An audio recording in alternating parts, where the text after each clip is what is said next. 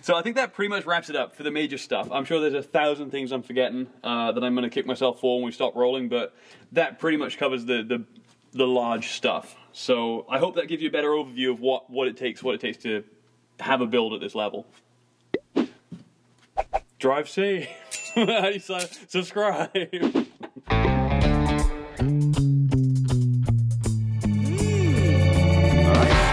I'm sitting here with one of our projects. It's a 1934 Ford Victoria owned by Tim Allen. I'm not selling a hot rod. The project came to us because it was a very long build. It had some electric components and motors in it before. And when we took over the project, a lot of that stuff was pretty antiquated and really tough to work out. They were having all sorts of problems with basically getting everything to work. So they asked us to come in, take a look at it. And we decided to take a different route with the car, put one of our motors in it to make it a lot easier to install and run, also give them more horsepower and reliability. Like any project, there's scope creep and it grows. When I first looked at the car, it had batteries in it. Most of the high voltage was run through the vehicle, and I said, oh, good. We could kind of use this stuff and segue onto our systems. Unfortunately, once we got the car here and tore it apart, we found a lot of issues with some of the way the batteries were laid out in the car and some of the structural integrity. And that's no fault of anybody's. It just, as projects come in, things have to be addressed and fixed. So basically we took this car from tip to tail and rebuilt everything when it comes to drivetrain. So it has one of our motors in it, contactor boxes, high voltage lines, cooling for the drive unit, cooling for the batteries, cooling for the charger. And here we are with basically a finished product. We're about to deliver it back to Tim.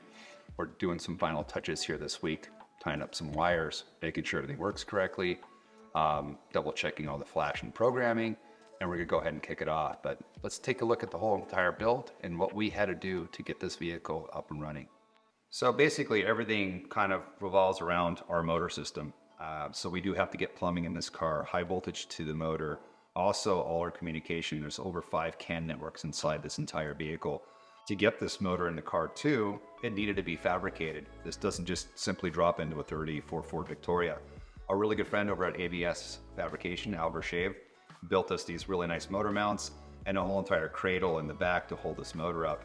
What he did too, I thought was pretty impressive, is Al's an artist and every fabricator has their own kind of style of doing things. Bodie did a really nice job working on this car. So what Al did is he tried to match what Bodie did. Therefore, it's seamless. If you look at the motor mounts versus what Bodie did for the upper control arms and the lowers, it looks like it was made by the same guy. And that's the beauty of working with professionals like Al, is he could look at a car and go, let's match what's already there so it doesn't stick out like a sore thumb. So beautiful job by Al. Also, kind of a first time for us as we painted this motor.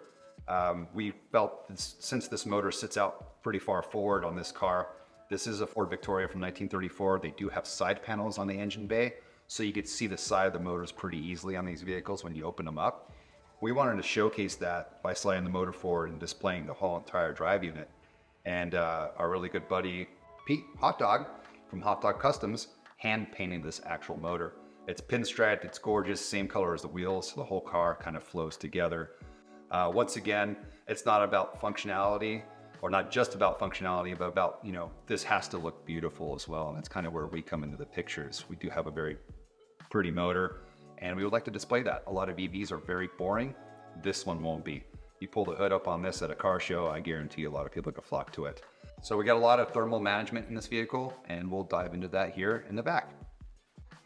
All right, so basically once we implement any part of this car, we do like to test everything, especially now since the car is pretty much ready to be delivered to the client. We've gone through every single piece of this, high voltage, low voltage, thermal management. Actually, what I'm doing right now is testing the thermal management. We just plumbed this entire car. The batteries are scattered throughout the entire vehicle from the front of the car all the way to the back.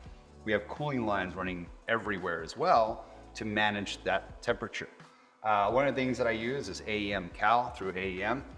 We use their VCUs to kind of monitor everything and control everything in the car. And if I plug in AEM Cal, I set up my own user interface here to kind of see what the vehicle is doing. I know I'm a geek, but I like visual stuff too. So I put in dials, graphs, I do needles as well. So at a glance, even when I'm working on the front of the car, I can kind of look back at the laptop and see if there's anything in the red versus having to go through and go, oh, what does that say? So I like the big visual aesthetics of this. Also, what we did with the battery is kind of unique in this situation. We plumbed the whole entire car, ran the pumps, and I want to make sure it's going to cool every module correctly. There's 16 Tesla modules in this car. And as I said, they're everywhere. So there might be a high spot, a low spot. So what we did is we actually applied heat to the front radiator that cools the battery system and came back here and kind of watched the temperatures rise. So it's pretty cold right now. It's not exactly summer here in California. I know I'm wearing some short sleeves, but the batteries were sitting around 16 degrees Celsius this morning when I got in. We're gonna put a heat gun on it, run some heat throughout the system, have the pumps run, and we're gonna watch all 16 of those modules come up together. If I have one that's staying low, that means I have coolant issues, I have flow issues, or some air got in the pocket or clogged up the line somewhere. So by doing this, we are no longer just making sure that, oh yeah, the pumps run, but we're making sure that thermal management is running the way it should, and there's no hot spots or cold spots in the batteries, and everything is coming up together. Let's take a look at how we did that. It's kind of crude, but it works. So what we're gonna do is we're gonna warm up the battery cooling system just a little bit. I do have a heat gun. I'm gonna turn it down to a very low setting so we don't cook anything. Basically what I'm doing is blowing this onto the radiator that pumps fluid throughout the entire cooling system of the battery pack. I wanna make sure that the temperature comes up evenly throughout all 16 modules in this car. Once again, we're double checking to make sure our plumbing is working correctly. We already checked it for leaks. We ran the system for a few days to make sure nothing's clogged, everything's purged properly. And now we're gonna heat test it to make sure that it's cooling and heating properly to the entire system. So I'm gonna go ahead and apply some heat here. Hey Will, do you mind turning that fan on?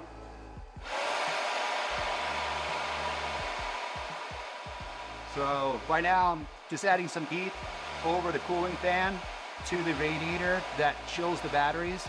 In this case, we're warming them up because it's cold out today, and we're gonna hopefully see all the temperatures come up correctly on the computer screen. Let's check it out. So we just turned on some heat for the pumps and the thermal management system for the batteries. I'm looking at my computer right now to make sure that all 16 modules are actually coming up in temperature evenly. We started at 16 degrees Celsius before we ran this test. Now I can see they're all 17. A couple of them are starting to jump up to 18 degrees Celsius. So what that's showing me right now is everything is coming up gradually together. I don't have 1 or 2 or 3 of them kind of sitting back at 16 degrees, and it's only been on for a few minutes. Once again, this is just proving that our cooling system and thermal management system is working correctly. So not only do we test flow, we also have to make sure that it actually is extracting and transferring heat correctly by running these kind of crude type of situations. It's nice to know if these vehicles are gonna work correctly, and software like this helps us monitor it. I also could put this into a graph and chart everything and see if there's any high spots. But once again, at a quick glance, within 5 minutes of pre-chilling or pre-warming the system, we could see that everything's operating the way we designed it to do. What we also like to do is kind of go through with, this is a FLIR camera, so it's thermal imaging. I can go underneath the car after we've preheated everything and kind of check to make sure there's no abnormal hot spots. We actually found a leak this way the other day too. Is one part was getting a little bit warmer. I'm like, what is this warm spot from? Oh, it's leaking. So now, as you can see, there's a pump right there. That's obviously a warm spot because the pump has been running. We have a hot spot up here where the radiator was. We applied some heat to the entire coolant system to make sure that all the thermal stuff is working correctly. But if you have one of these cameras, it's really fun to kind of go through and see where things are getting warm and heat saturations. Just another tool in our arsenal to make sure things are working correctly. So this build has been a really good proof of concept for a lot of the devices and components that we've been developing over the years to match up with that Revolt motor. Now every package that you buy comes with a T2C controller, and that's actually going to interface the Tesla motor with actually a Bluetooth app that comes on an iPad where you can dial all of your settings and everything, and that has its own CAN bus network. So we developed a wiring harness that is plug and play. This connects to your large drive unit, the Revolt motor, and this connects to your T2C. They join for power and communications, and then all the peripherals come out from this. Standard 16-foot length for all of the looms. And yeah, everything is clearly labeled. And this wiring harness led us to think, okay, a PDU contactor box would be good as well. We started to think of one, started to conceptualize it, and we thought, well, before we go developing and spending money on that, let's see what products come out on the market. We got our hands on some, and some were a bit lacking, others just needed more into them. So we pulled the trigger on developing our own. So once we knew what we wanted out of our own PDU box, we went ahead and got to designing it and did our best to future-proof it as well.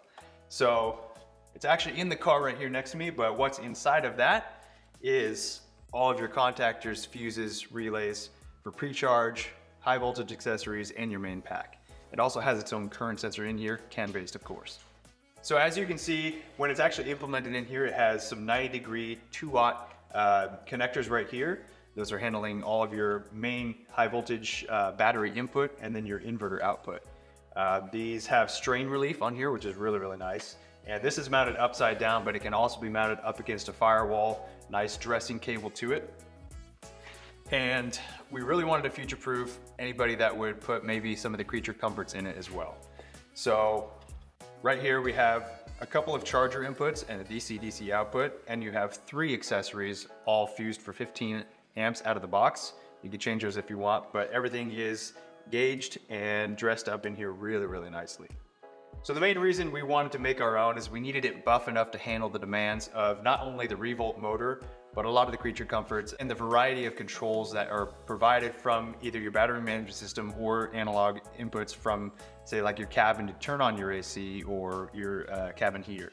So when we did our low voltage plug here, we wanted to make sure that you had both high and low coil control. So a BMS is going to throw probably a pull to ground, whereas some of your cabin controls are going to be a pull up or a positive 12 volt switch. So a lot of thought went into this to make sure that no matter what you throw at this, it's not going to limit you. So when you buy a Revolt motor, it comes standard with your wiring harness, but if you also purchase this PDU contactor box separately, this is everything you need to plug and play and get powertrain running in your build. All right, so we've had this car for a while. We've done more work to it than we ever really thought we were gonna, which in a lot of ways is a lot of fun because we've got a lot of development in. I think there's a name for that. It's scope creep. Scope creep. You know what that is? It can be a positive thing. Yeah, it's the nature of this build though. Yeah. This has been underway for quite a while. Technologies have changed, practices have changed, and a lot more things are available now. Yeah, and we also big time. stepped up the voltage of the build. It went from a 144 volt system to a 400 volt. Yep. So things are going to evolve and things are going to be added and need to be addressed. So Yeah. I think you guys did a really good job of doing that. So I guess we'll make our way around the car and kind of show you what we've been doing this whole time. Yeah, we got So the contactor. start with box. that, yeah. That's done. That's good. We know what's in there. What's right about that here? That is. That is inverter pump and charger pump. So obviously the cooling system in one of these cars is totally different to a gas car. You're gonna have to run, electric pumps. So that's those, and we'll see the battery pump later on. Okay, so you say onboard charger pump turns on during charging, obviously. Yes, it does. And then when you key on, your inverter pump's gonna run. Yes. So this will stay off until maybe the DC-DC and onboard If charger. you're running a bunch of light bars and stuff, yeah, it would kick Okay. on when you're driving. But otherwise, it's the charging, yeah. Cool. Yeah. So we got a lot of Sen stuff in this car. We talk about them a lot, but we really love their stuff. So great example is that mount right there for this. And we'll see a bunch of other Sen parts as we move through the car. The motor mounts and transmission mount, I think we talked about before how Al used Bodie design language for these. I think it's genius. I think he's an artist. Big, giant, beefy transmission cross member is going nowhere. This is that pump we talked about. That feeds the charger, the battery radiator and the battery fan. Obviously this is driven by the PDU, so when the batteries get hot, it'll crank the fan on, but it's running the coolant the whole time anyway, just to keep them all at the same, I mean, same kind of temperature. that speaks to how well those batteries are thermally managed. The fact that you can have that small of a format of a radiator and Yeah. fan, Yeah. and it'll still probably maintain that window of optimal temperature. Oh yeah, the radiator kicks out so much heat. Yeah. Those little C-traps are awesome. So I guess we'll pretty much follow the cooling lines back. So all of this runs, pressure side on the one side and return on the other. And at the back, you got the manifolds that spiderweb all that out to the batteries. Let's go take a look at that. I gotta say, Start on a tight shot here, or this is really cool. How I mean, this is one of the lowest parts of the car, right? Pretty much is the So this lowest is part of the car, yeah. this is the driver's seat and passenger seat battery boxes. Then you got your 12 volt battery box, and just these lines are running right along it, which is key because this being your pressure line needs to be one of the lower points. Yeah. So you got your charge and inverter pump, and then your battery pumps right here. starting low. You'll see work some it up, stuff and in then some odd locations. Yeah, like the reservoir, we'll get into it in the interior of the car, but it's in an odd spot kind of on the package tray because that's the highest point that we could mount it. You need your reservoir high and you need your battery as low as you can reasonably get it. That air's got to get out somehow, right? Yeah. So, and this being a classic car, normally you have so much room in a classic car because the chassis are huge. These are classics where it's before everybody started making those big passenger vehicles. This People is were like smaller back then. very small, yeah. They were my size back then. So it did a lot with the room that you guys had. So Yeah. So you can see following these lines in the manifolds here, we got these 5-way. They split to 6 different battery boxes. Spider webs out, and then the low pressure side comes back to another manifold and back to the pump. So this big trunk hose in, big trunk hose in, smaller hoses out to each of your module manifolds, coming back in, and then going back to that bigger size hose up to the front.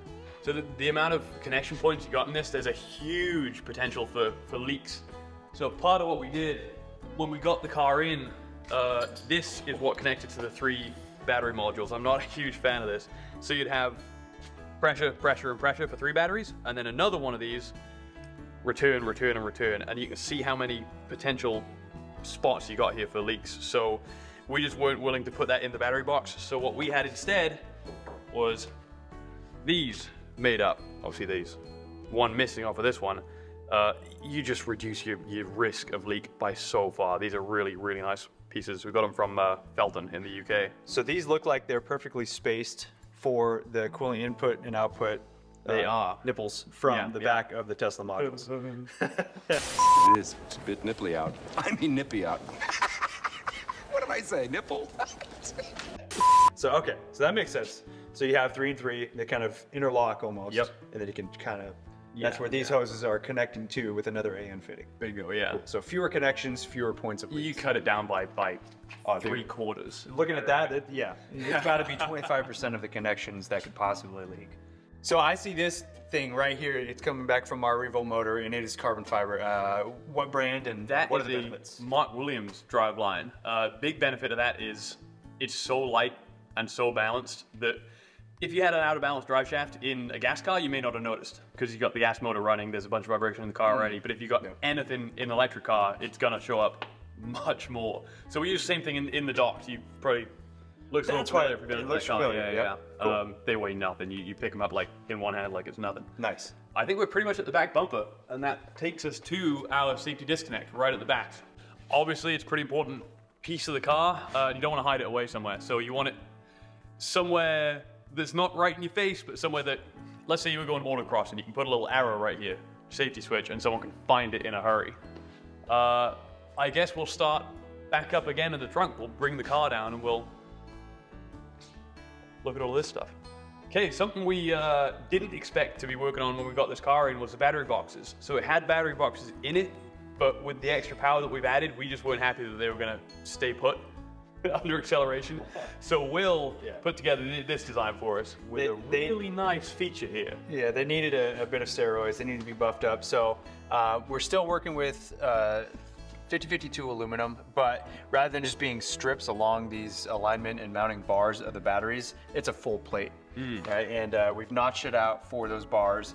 And all of these aluminum panels kind of puzzle piece into each other.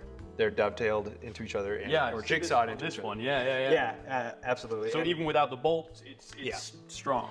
Yep, but then also this bracket does a couple of different things. It holds this top plate. This top plate comes off so that you can actually put these batteries in.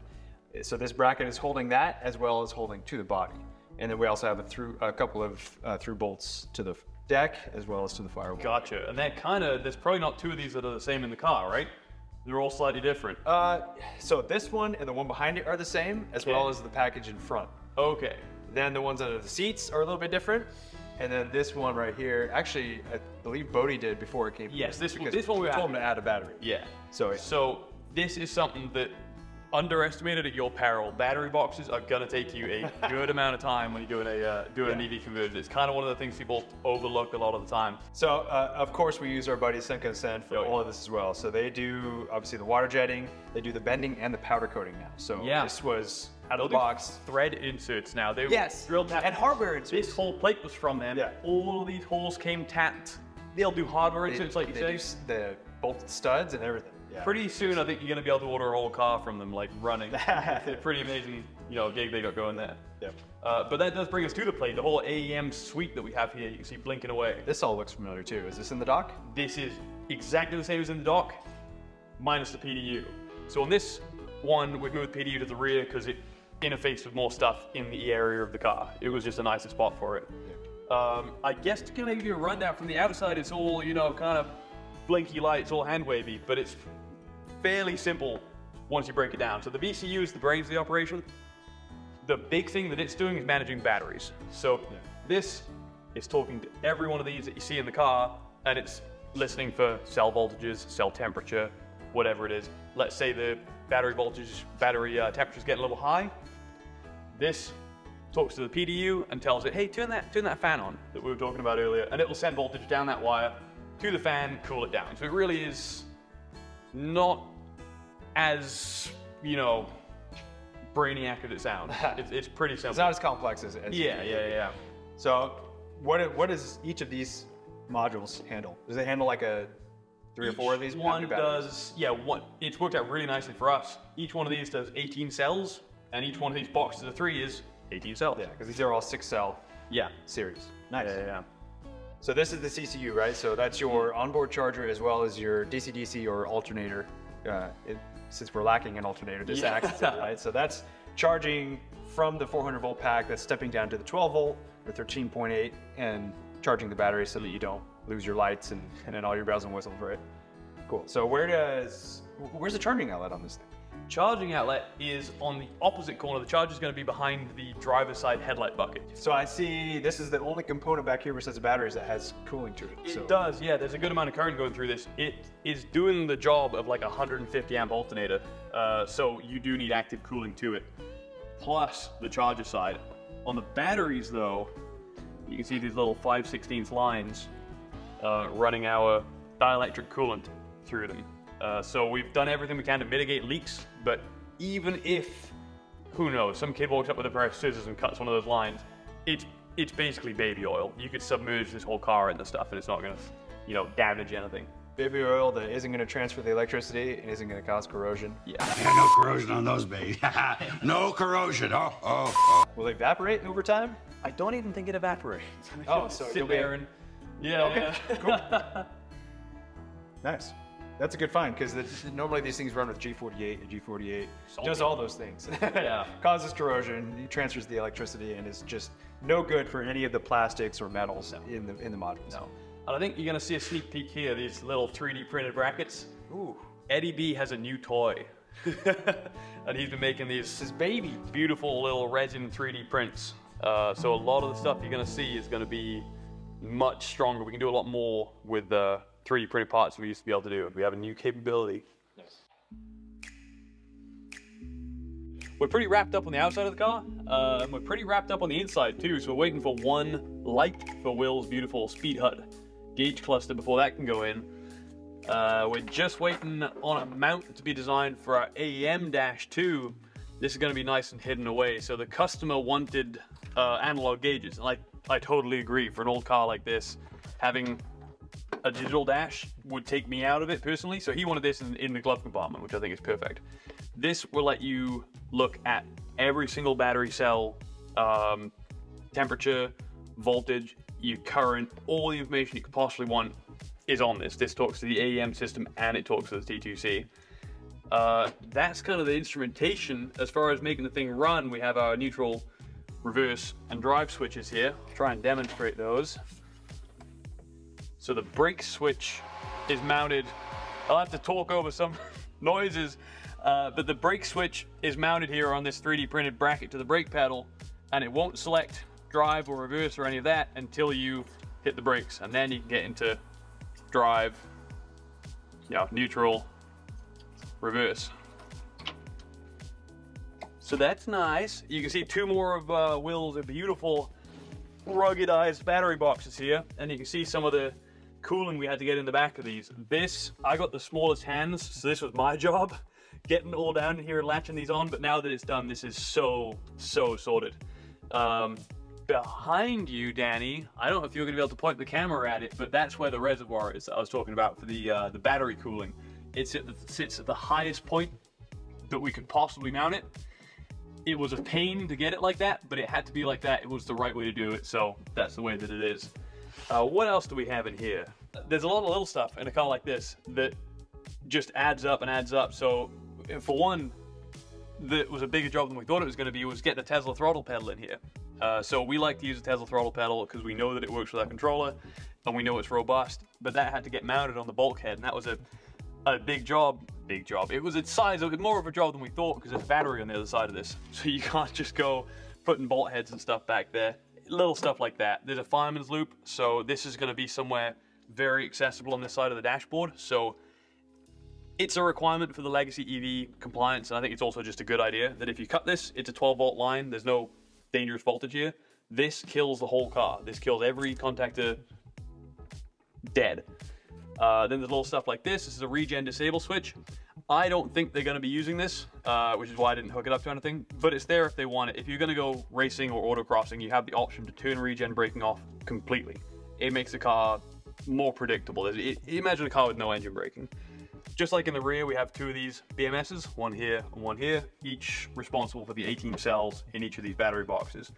I was put in charge of wiring harness colors for this, so you know they're Welsh flag colors, they gotta be. Just the same as Eddy B's is red, white, and blue.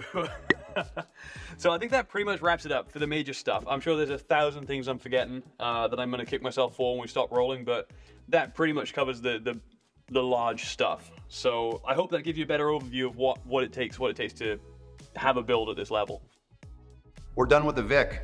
It's gonna go up to Hot Dog, some final touches on the motor paint. When we wiggled it in there, we put some scratches on it. So that's gonna get fixed up by Hot Dog. Car's done. We've tested everything, we've driven it, done all the thermal management on it, programmed everything. It's time for Bodie to take this car over again, do all the final fit and finish. So Bodie Stroud is gonna go ahead and go through the whole vehicle, put all the panels back on, basically put Humpty Dumpty back together again, put his final touches on it, and we hope to see this thing rolling down the street very soon with Tim Allen inside of it, with a big smile on his face, torching tires, and maybe debut it at SEMA this year, 2024. We'll catch you guys later. Check out more on this build coming soon. We'll show it on the street, tearing up some tires.